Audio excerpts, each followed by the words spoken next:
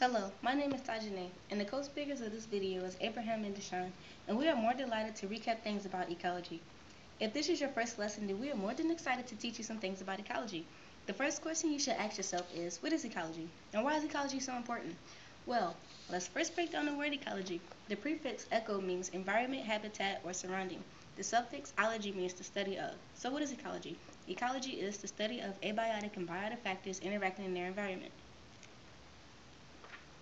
I know, I know, I know, I know, I know, I know. What is ecology? Ecology is the study of interactions amongst the organisms and their environment. We have many topics to discuss, but before we can get into those topics, let's go over the importance of ecology and present our first essential question. Our first essential question is, why is ecology important? Ecology is important because it shows us the present condition of our environment and how we can manipulate the good and the bad factors to benefit us. Our next topic is interactions and interdependence. This topic also involves our second essential question: how do animals interact in a given environment? Interaction and interdependence focuses on how biotic and abiotic factors need and depend on each other. An example of that need and dependence is an organism's niche. A niche is an organism's place or role in its ecosystem. If an organism were to be placed in an unfamiliar or poorly compatible environment, they would either have to adapt or they would die. Levels of organization is our next topic, individual. This is the first level, and it is simply one organism, population. This is the second level, and it is the family of the individual. Community, this is the third level, and it involves all of the living things in the area. Ecosystem, this is the fourth level, and it involves all the living things and non-living things in an area. Biome, this is the fifth level, and it is all the abiotic and biotic factors in a distinct region. The last level is the biosphere. This is simply the entire world. Our next topic is ecological methods. These are three methods to study how organisms interact in their environment.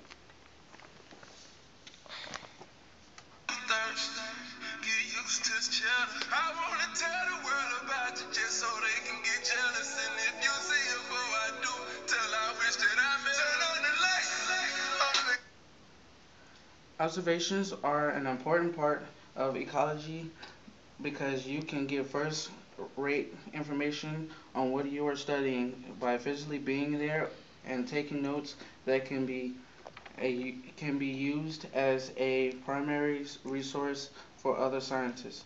Experimentation can be a daring way to study organisms in an environment because the experiments you conduct on the potentially harmful and sometimes worthless when dealing with rare or near extinct organisms.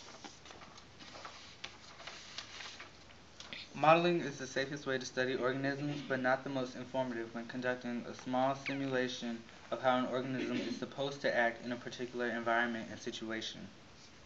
Our next topic is feeding relationships. Feeding relationships are the relationships between producers and consumers. Symbiosis is a relationship in which dissimilar organisms live together and interact.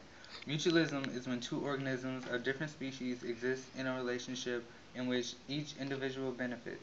Commensalism is a relationship between two organisms where one organism benefits without affecting the other. Amensalism is when the individuals of one species adversely affect those of the other and are unaffected themselves. Parasitism is when one organism lives off another organism and the other organism is harmed. These relationships can be shown in food chains and food webs. Our next topic is food chains and food webs. This topic also involves our final essential question. Food chains and food webs are good ways to show the transfers of energy through an ecosystem. The steps of a food chain and food webs are called trophic levels. For example, the producer would make the first level, the primary consumer would make the second level, and the secondary consumer would make the third level. The tertiary consumer would make the fourth level. Of course, there are many more organisms and many more trophic levels in the food chain and the food web. The transfer of energy through levels is governed by the 10% rule. This rule means that only 10% of energies are available in one trophic level that are passed to one organism to the next trophic level. Our next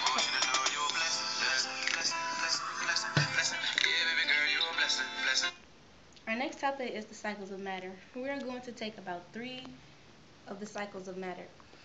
Our first cycle is the water cycle. The water cycle is simply involves all of the evaporation from water into gas and rises into the atmosphere and begins to condensate, forming clouds. The clouds fill with water, then gravity eventually causes precipitation. Precipitation can be a solid or liquid like rain, sea, or snow.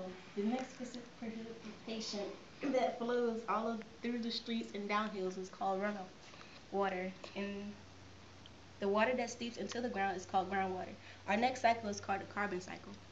This cycle shows the movement of carbon between abiotic and biotic factors in the environment. The final cycle is called the nitrogen cycle. This cycle shows the movement of nitrogen between abiotic and biotic factors within the environment.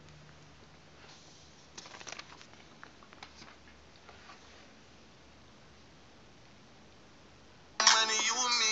I'ma walk through usually with my dream Beverly that I got the two on me. I just know the past security. What the do you need?